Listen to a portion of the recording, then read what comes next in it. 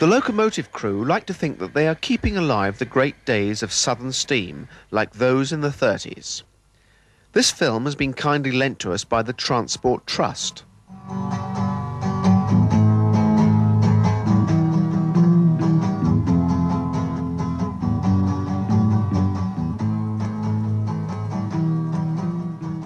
Box American-style lightweight steel wheels cast in one piece, no spokes.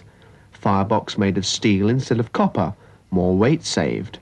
No running boards, all wheel splashers, all enclosed in an air-smooth steel casing, an influence from the 30s. His new engine was powerful and a success. These were soon the mainstay of the Southern Railway. A total of 140 made were still working in 1963.